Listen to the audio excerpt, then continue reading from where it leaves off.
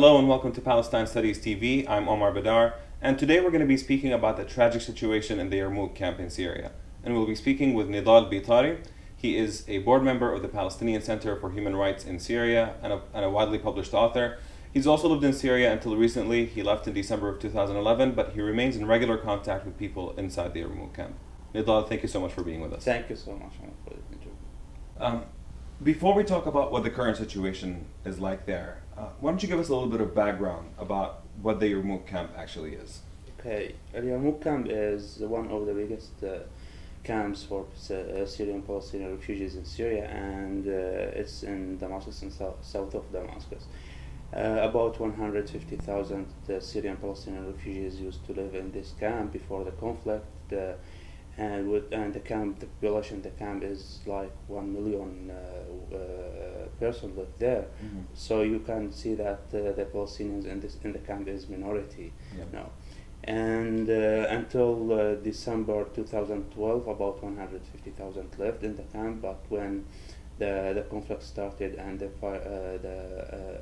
actually after the air attack, because the Syrian regime attacked the camp by air and by air force, so people started to leave the camp, and here where the situation started to escalate inside the camp. So we had about 150,000 after the bombings, and a lot of people left. What are we looking at as camp population right now? Now about 50,000 are living inside the camp. About 20,000 are Palestinians, and the rest are Syrians. Mm-hmm. Today maybe is the day 200 of the siege on the camp. 200 day. Yeah, Yep. 200 day. So the siege, let's talk first about the humanitarian situation right now, and then we'll go back and talk about the reasons for it. What is life like inside the camp right now? Actually, because of the siege of on the camp, people are not allowed at all to leave, to go or in the camp, to go out or in the camp. So and also the Syrian regime and some of Palestinian factions, which is enforced in this siege, are preventing relief and medical assistance to enter the camp. So this situation, and it's since about 6 months. So now we are living a starvation inside the camp. People really are starved to death. Until yesterday, about 85 persons have been Essentially died from starvation. died of starving. Yeah.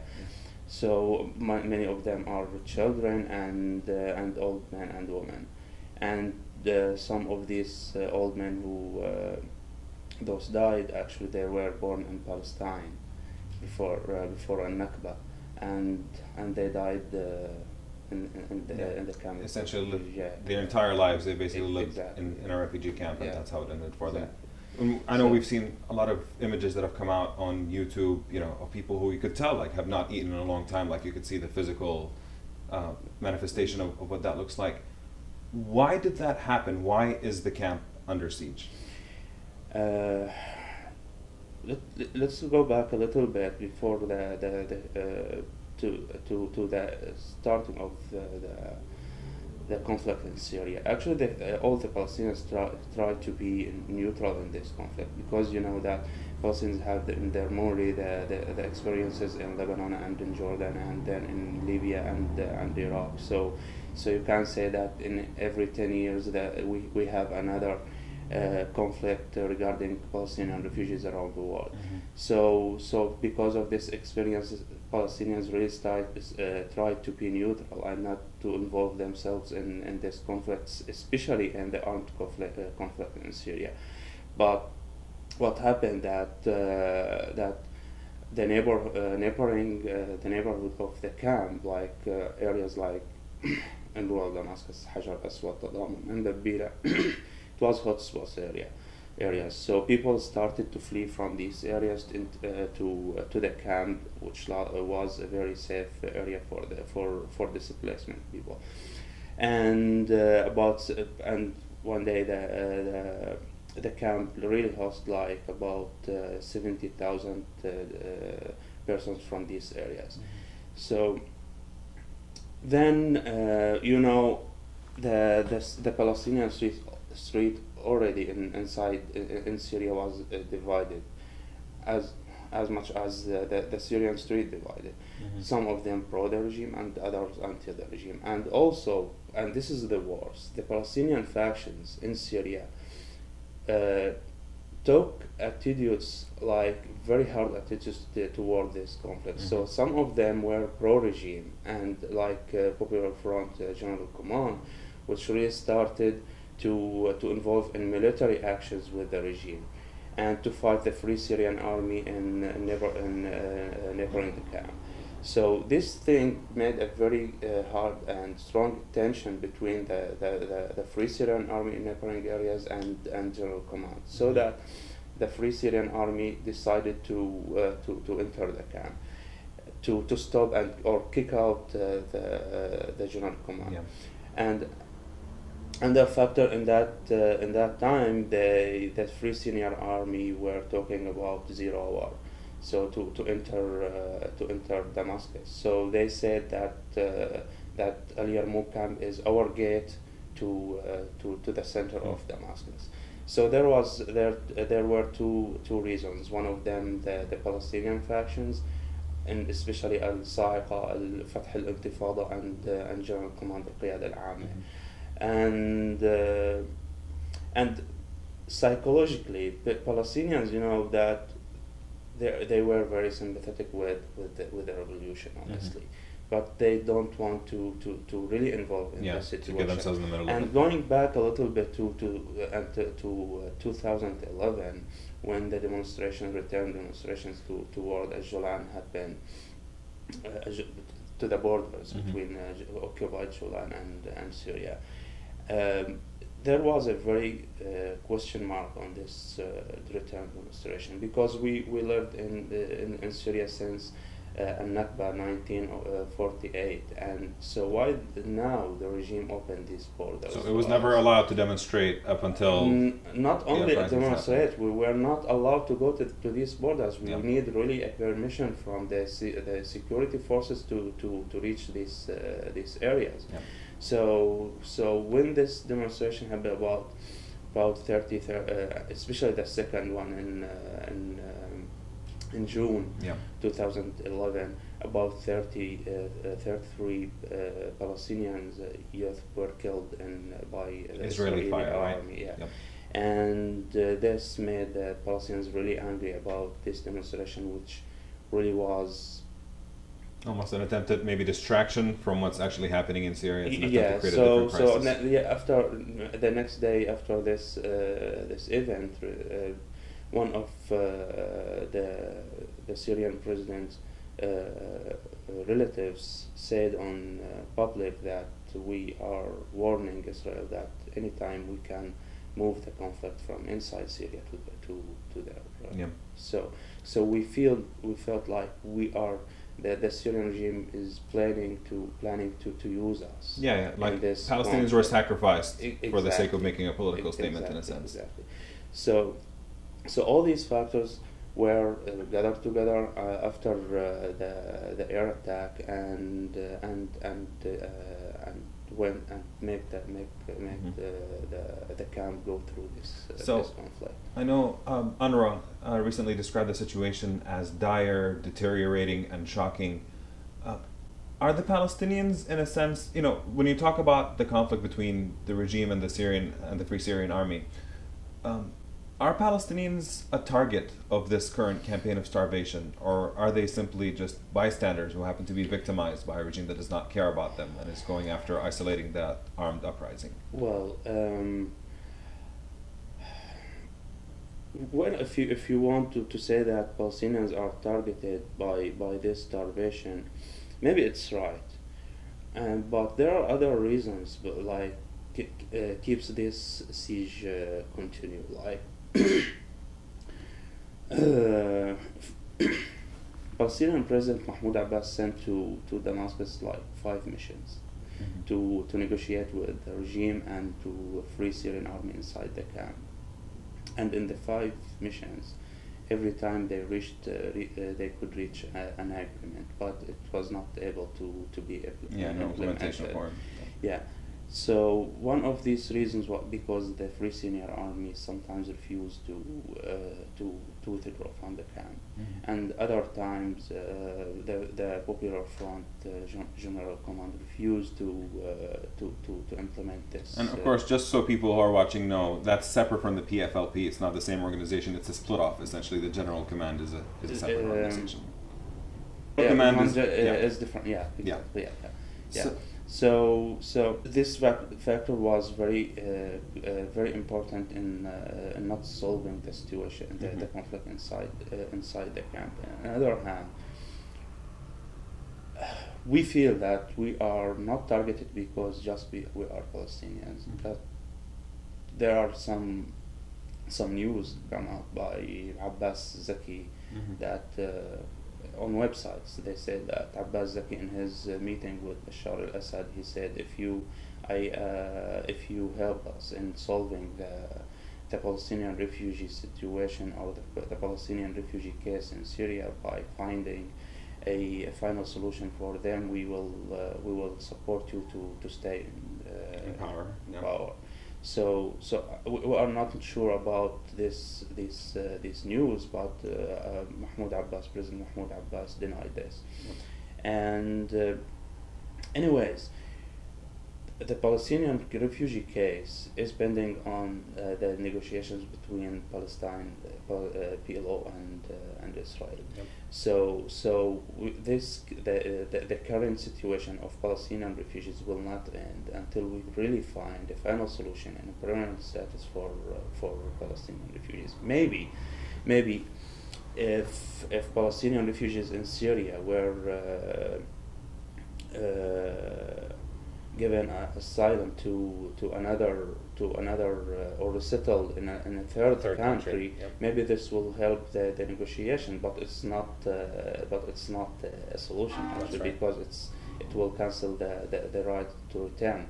And this is what happened when President Mahmoud Abbas sent a message to a request to Mr. Ban Ki-moon, asking him to ask Israeli government to allow Syrian Palestinian from Al Yarmouk Camp to enter to West Bank to enter West Bank. Netanyahu approved that, but he said in condition to cancel their right to return. They don't want them to return to Israel. They're happy to just have them go to the West Bank essentially from there. This thing is a political now. The Palestinian crisis is, in addition that very bad humanitarian situation inside the camp, it's a political issue now. And talking on a humanitarian issue, I want to mention and to highlight something is very important, that Syrian Palestinian people are not allowed to enter any country neighboring.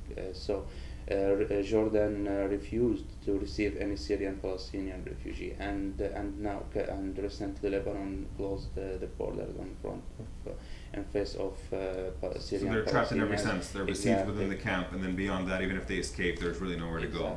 Exactly. So they now spread over all Damascus and their relatives, or in gardens sometimes, in public, or renting houses. So there were multiple attempts to bring food into the camp. It's not clear, has food ever been delivered adequately at any point? 3 days or 4 days ago, there was a convoy tried to enter the camp, but they only could enter 200 items of food to the camp, and 75 of them have been distributed to people. And today there is a trial to enter 500 other 500 boxes or whatever food essentially. Baskets. Yep. Yeah. But that's grossly insufficient when you talk about the numbers of the people in the camp. Of course, it's not sufficient, because according to the Palestinian civil society organizations inside the camp, there are about 3 or 4 organizations working on relief. The registered families are about 7,000 families. Yeah. So it's really not sufficient. Are there any signs of hope or optimism about moving forward? Is there anything in the works that could be positive here? Now we are talking about the third trial of agreeing on a truce between the Free Syrian Army and the regime, and but honestly, nothing is looming now. The situation is getting worse inside the camp, and especially in the last months, because the people there is one hospital inside the camp is working now, and there is no medical and equipment, no supplies or any of that stuff at all, and people and some diseases started to spread inside the camp, especially on the children. No, it's really tragic, and I know a lot of people actually care very deeply about this and wish they could do something. What would you say to people? What ways can people get involved and try to help the situation? I'm going to talk about on two levels. The first one, and it's really important to be highlighted, that all the refugees in this world have the right to be protected. So all of them are under the responsibility of UNHCR. Only Palestinians have their own agency, UNRWA. So, and UNRWA, its mission includes relief and work, but not protection. So when we are talking about such crisis in Syria and people fleeing from Syria to especially Palestinians are went to Lebanon, and some of them in Jordan and in Egypt. So, but they are not under the protection of UNRWA because it doesn't have this in its mission. So we really need to press to make any pressure on UN by civil society organizations, especially Palestinian civil society organizations in West Bank and Gaza and around the world, on to add this mission to UNRWA. Another thing, we should continue our campaigns on Yarmouk Camp about to let the world know what is going on there. So we prepared, actually Palestinian actors prepared many campaigns like online campaigns, and we spoke a lot on media about the situation inside the camp. But until now we couldn't achieve anything of these campaigns. But really, I ask people to, especially the civil society organizations and the human rights organizations, to keep pushing the Yarmouk Camp case in the international community. Maybe this is the most important thing now, actually, and like 3 or 4 days ago, people inside the camp, because of the hard situation, because no food, because no medical assistance, really signed a paper or a request to that massive request to have a political asylum anywhere in this world. And maybe this is the first time that Palestinians ask for massive things like this, because we are all fighting for our right to return to Palestine. So now we are refugees asking for a refuge. It's a very, very tragic situation. I know it's very difficult, and it's something that people should be paying a lot more attention to. Nidal, thank you so much for being today with us. Thank you, Omar. Thank you so much. Appreciate it. You can learn more about the situation in Yarmouk by reading an upcoming article by Nidal Bitari in the coming issue of the Journal for Palestine Studies, and you can find that by visiting our website, palestine-studies.org. Thank you for watching.